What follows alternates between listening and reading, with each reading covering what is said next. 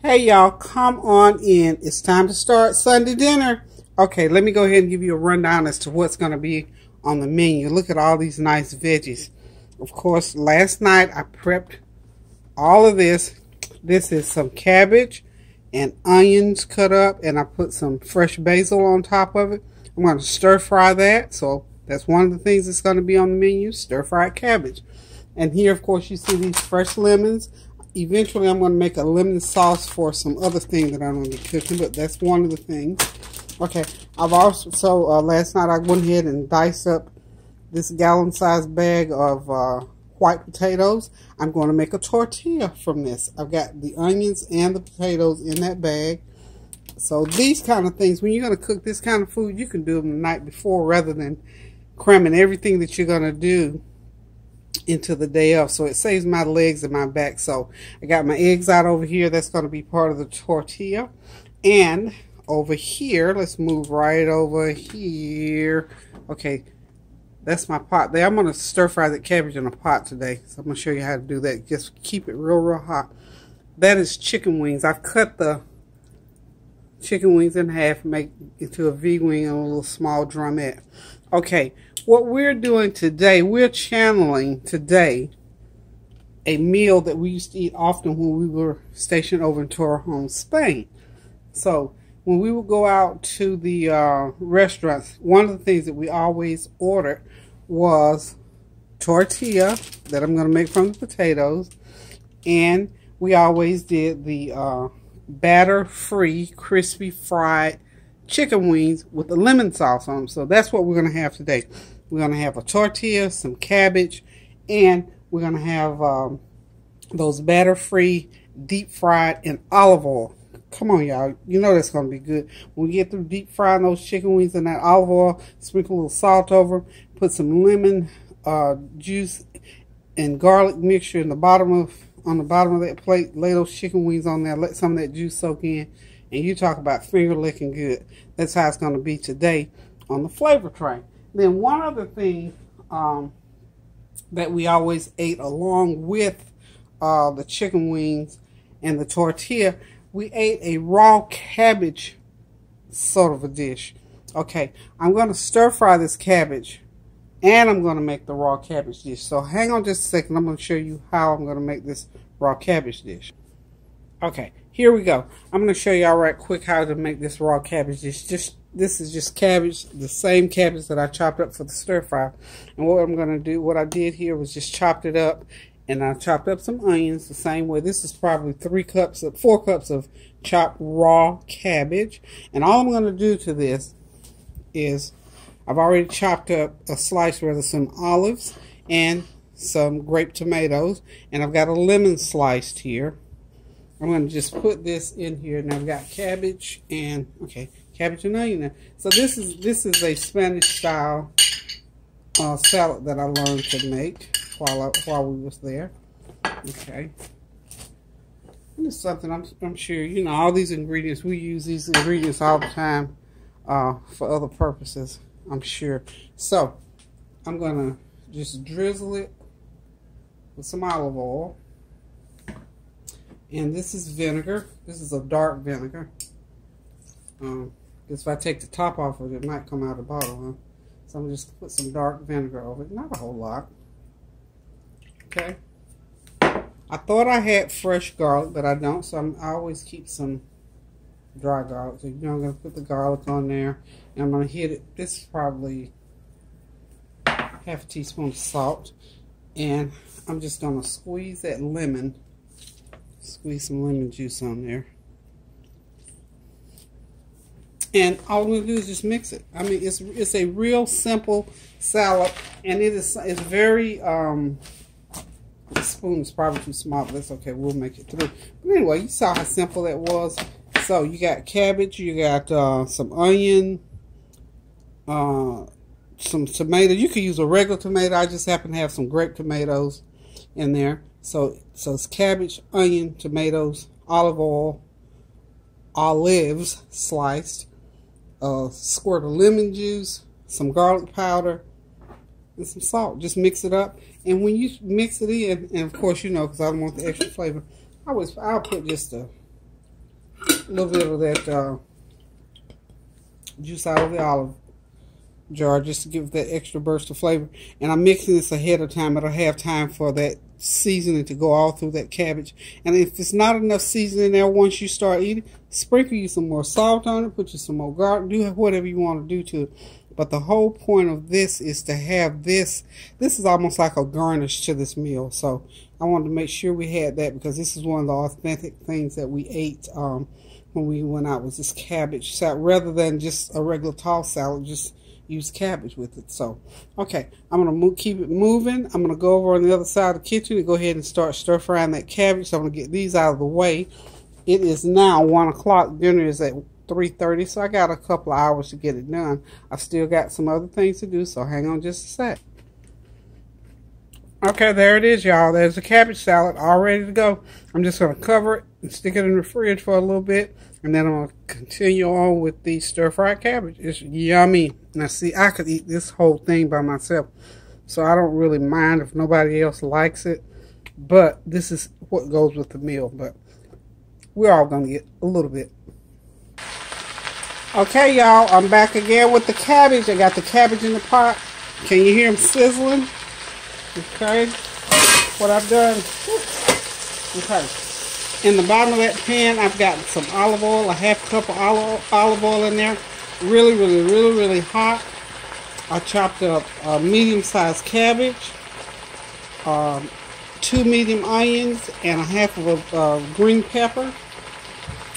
Mix that all together. Then into it, I put some black pepper, about a teaspoon of black pepper. 2 teaspoons of my chicken flavored broth mix.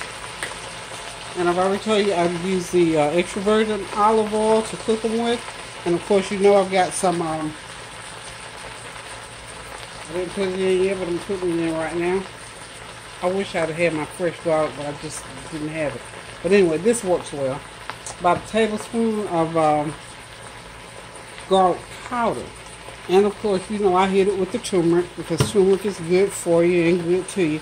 And what I've done is make sure now that that grease is really hot, because what I don't want these cabbage to boil. I don't want them to steam. And that would be easy for them to do because they're in this deep pot. I still want to stir fry them. So this is going to be a stir fry type of cabbage.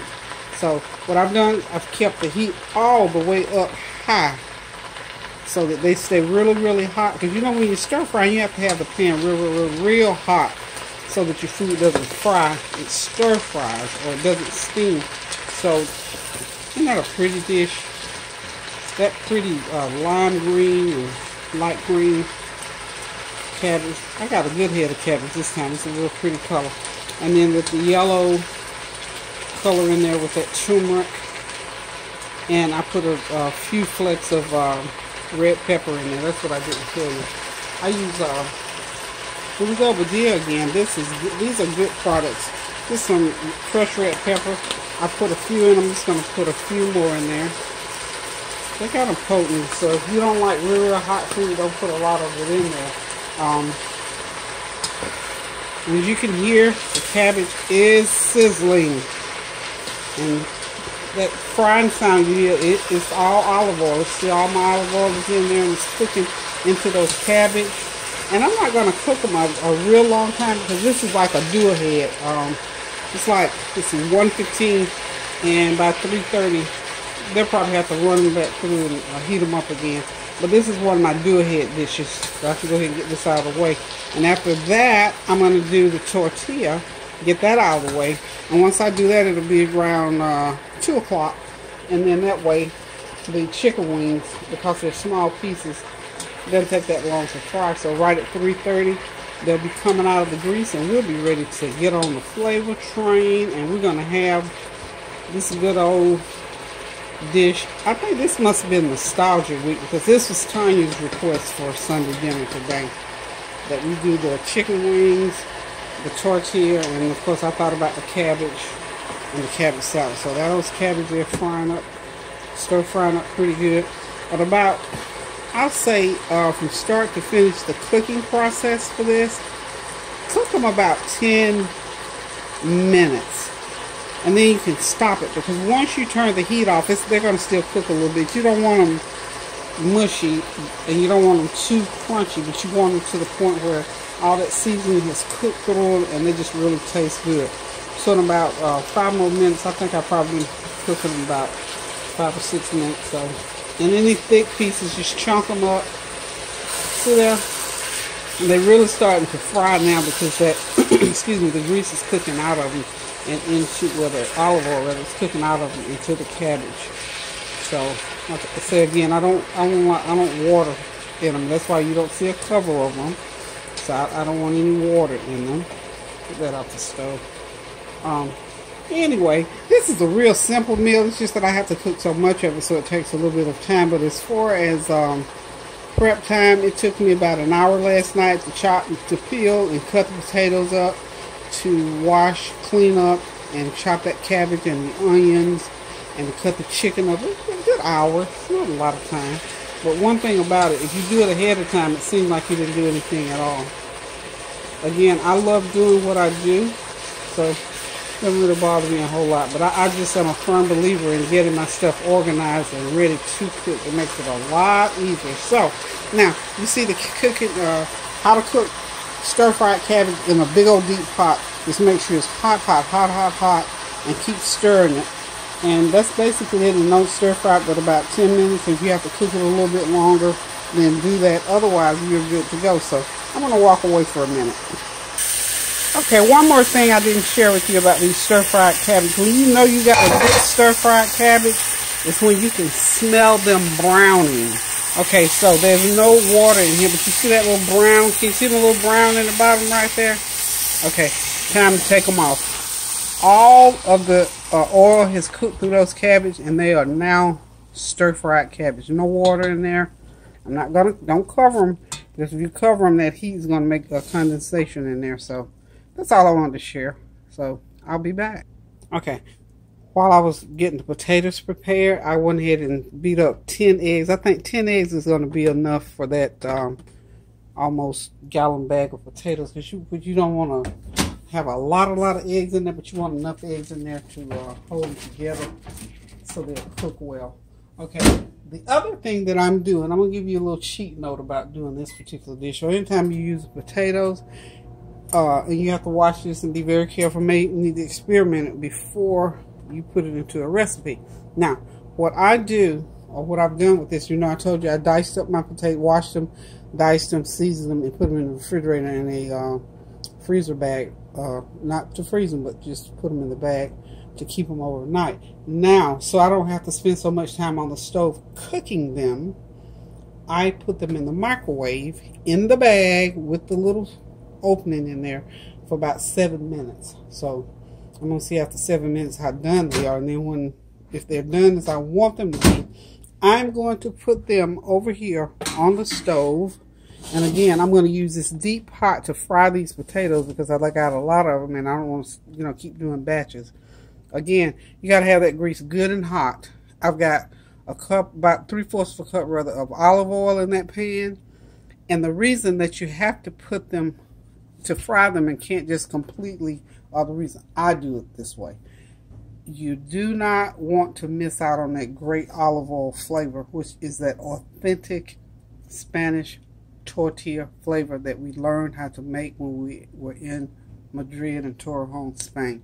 So another little cheat note, if you want to make this dish, you can buy the already cut frozen O'Brien potatoes. They're diced up. Now I always use fresh potatoes. There's just something about me and those fresh potatoes, because potatoes have a natural flavor and I like that flavor, and you miss that with the frozen. So I don't use the frozen, but you can use frozen and just use the same recipe depending on how many potatoes you're using. In this particular instance, because I'm making 2 nice sized tortillas, I'm using almost 1 gallon of diced potatoes. But in this case, I'm going to use just a little bit less than that. But again, I use the fresh potatoes because I don't want to miss out on that particular flavor. So what I'm doing here now is I'm going to get ready to put those potatoes in here, and I'm going to fry them until they get done. And then when they get done, I'm going to take them out of that olive oil, and I'm going to put them over there into that egg mixture. I'm going to mix that up, and I seasoned it up already with salt and pepper and garlic powder. and then it'll go back into my pan that I'm going to make the tortilla with. So, hang on just a second. Okay, I got those potatoes in there. They're cooking. They're doing great. You hear them sizzling. I'm just going to cook them. It's probably going to take almost 20 minutes to get them nice and soft the way I want them, because once you get done with them, they need to be pretty much done before they go into the eggs. Because obviously when you put the eggs in that hot pan, you can't leave it in there that long, so the potatoes have got to be done now. That's why I went ahead and ran them through the microwave, just to save a little bit of time. But anyway, this is going to take 20 minutes, and I'll be right back. Okay, y'all, I'm back with the potatoes. They're done, and it took about 15 minutes. So it cut off about 10 minutes of cooking time by me putting them in the oven, because that's a lot of potatoes. It's going to make 2 good size tortillas. Okay, so as you can see, they're nice and cooked. It's nice and soft. That brown is that goodie off of there. Let me tell you something. That adds character to the dish. That's some good eating right there. There's lots of it in there. Goes right into the, I'm going to dash a little bit of salt in this. I've got a little bit in my eggs here. So, I'm getting ready to go ahead and put these potatoes over into the eggs, because I got to heat my skillet up and, excuse me, get it going so that I can go ahead and fry these tortillas up and have them ready, because I've got now exactly an hour and a half. So, it's going to take me about 20-30 minutes to finish this and get them plated and set over there ready to eat for later on. So, what I'm going to do is just go ahead and just beat these eggs up a little bit more. I went ahead and used 12 eggs, because that's kind of a lot of potatoes. So, gallon bag of cut potatoes. Of course, whenever you cook them, they cook down some. And what I do, just as a precaution, in case, I'm going to go ahead and pour off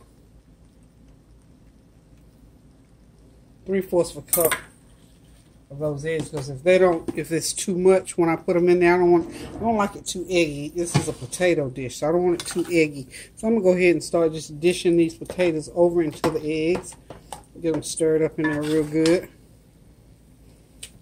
Like I said, this is enough potatoes and eggs for a good 2 nice tortillas.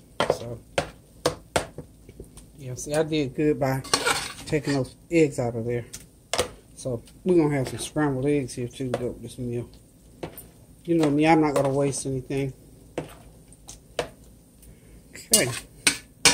You see how those potatoes cooked? No water, and you don't want water in the pot. You don't want any condensation. You want them fried. These are fried potatoes. I'm glad I did. I kind of, you know what? It's the shape of this bowl that made me crack 12 eggs when I knew 9 was enough. So I poured off 3 of them. Okay, let me tell you, you learn those little things about cooking when you cook long enough, and you have to pay attention. To me, cooking is an art. It allows for creativity. It's not an exact science. I don't know, maybe some people think it is. Well, let me just say this. For the cooking that I do, it's not an exact science, because if it was, I don't know. I really, really don't know how that would work out for me. So, when you're cooking, you got to get creative with it. Because I've made recipes sometimes, and my palate is very versatile. But there are some things for me that don't go with other things. It's not that there are certain things that I don't necessarily not eat. Just certain flavors together. I like for things to complement. It's just like when you're dressing. You may have 2 or 3 beautiful items in your closet, but doesn't necessarily mean that they go together. Or when you're buying furniture, doesn't necessarily mean that that couch goes with that chair. It may be a completely beautiful chair, beautiful curtains, whatever, but if it does not blend or match or pick up or complement or augment in some way, then you have to learn how to edit. Same thing in cooking. One thing, so I don't forget, I got a good, really good comment, I think last week sometime. Good compliment and everything, good tip. And you know, when you're cooking, there are certain sounds that come out of cooking, like rattling of pots, open the refrigerator, getting ice out of the ice maker, whatever. and also stirring. If you use metal utensils on cast iron, you're going to hear sounds. You're going to hear stirring. Now let me just say this, and I appreciate anybody that those sounds, you know, sort of bother. But there are certain things that you can cook with Teflon or wood. For me, I am super heavy-handed. Not only am I over the top with how I do things, I am just naturally heavy-handed. And for instance, those potatoes, when I cooked those potatoes, they stick to the bottom of the pan, and I know well enough to know that I have to be able to scrape hard to get them off the bottom of that pan. I can't do it with a wooden spoon because I'll snap it with my heavy hand self. Or if I do it with a plastic one, I'm going to snap it too. I'm going to bend it. It's not going to be any good. So I have a lot of these metal type utensils because this is what works for me. So if those sounds get to you a little bit, you know, just, I'm sorry. I'm real sorry. But these are the tools of my trade.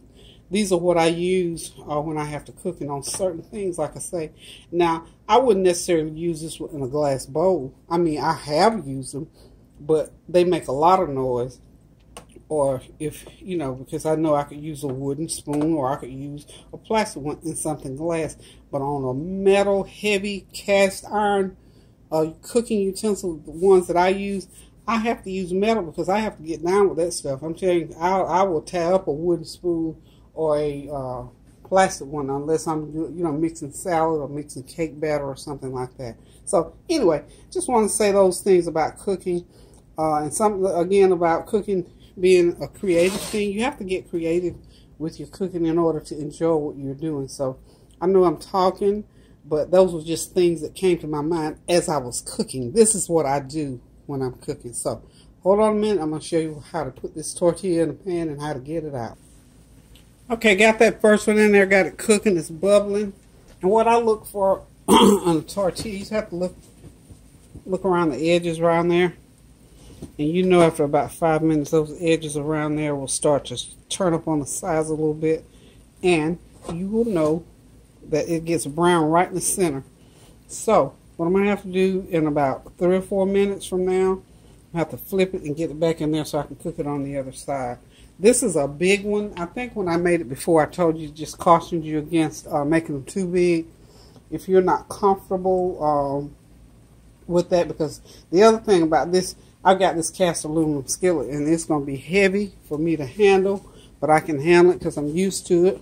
So I would suggest to you, on your first time out, use a smaller pan or use a lighter weight pan.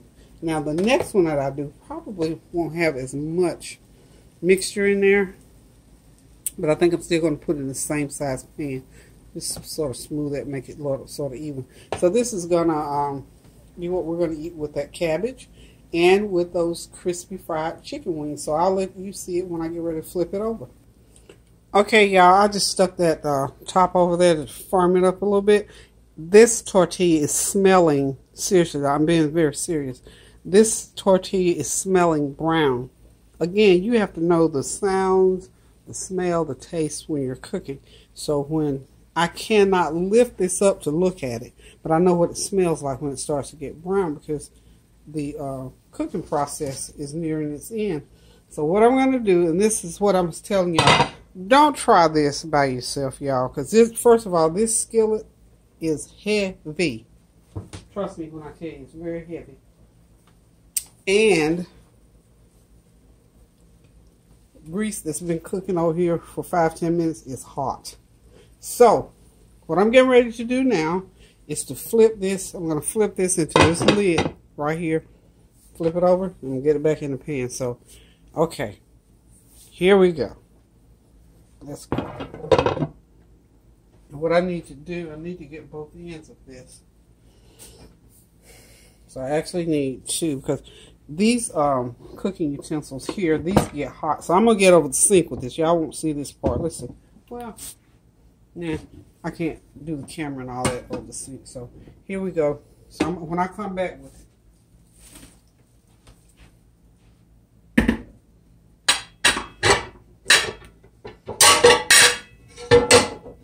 Okay, got it flipped.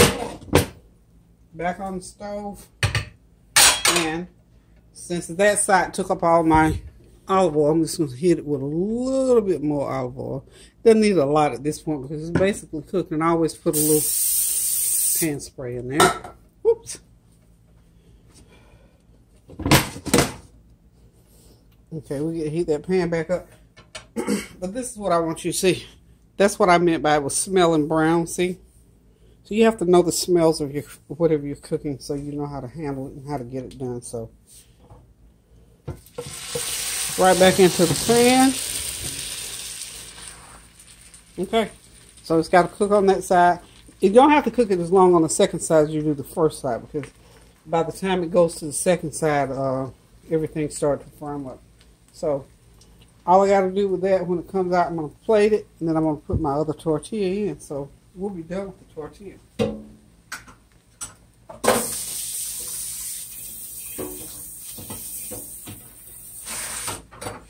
I'm telling y'all, it takes, you know, I'm sure, I don't know what they teach in culinary school because I never went to culinary school. So I don't know how they would have shown you to do that. I did this purely by instinct. When I first learned how to make a tortilla, my neighbor, we lived downtown to our home, Spain, in an apartment building, and my neighbor used to make these. And, well, hers were not this big. If you know, if you've ever had the opportunity to go to Spain or live in Spain, I have friends in Spain, you know, they don't use real big utensils. So her pan was much smaller, but she'd always make two. But you know me, I'm extra, so I'm going to make this big old pan here. So I had to figure out how to get that big old tortilla out of that. So I've got these extra big lid. This is actually a lid that will cover that. So that's what I took it out with. But normally, what you would do would just be able to use a plate to flip it back and forth. So with this, I'm using a lid. So I'm going to let you see the chicken, and then the next time you see this meal, it will be on the flavor train. Okay, y'all, here it is, Sunday dinner. We got Spanish tortilla, crispy fried chicken wings, Spanish style. We got some stir-fried cabbage and a cabbage salad, Spanish style. And of course, we got the lemon juice to go over it. So the flavor train is here. I know y'all can hear me in the background. Hear them in the background. They're ready to eat, so I just wanted to show y'all what the finished meal look like. So we're ready to get on the train and let the folk off the train so they can come on in and eat. So again, love y'all. Thank y'all for stopping by, and happy Sunday dinner. Toodaloo. Okay, y'all, I can't remember who wanted to see it plated up, but here it is plated up. They get ready to sit down and eat. These are the plates they fixed. Y'all see? There it is. Okay, I got another couple. This is Kareem's plate. All he wanted is a plate full of chicken. Y'all see that? And this is Kareem's friend. He know what to do. He got a plate with everything on it. So that's what the plates look like when they get plated up. So we got plenty, and they'll be eating until they get full. Kareem, put your shirt on.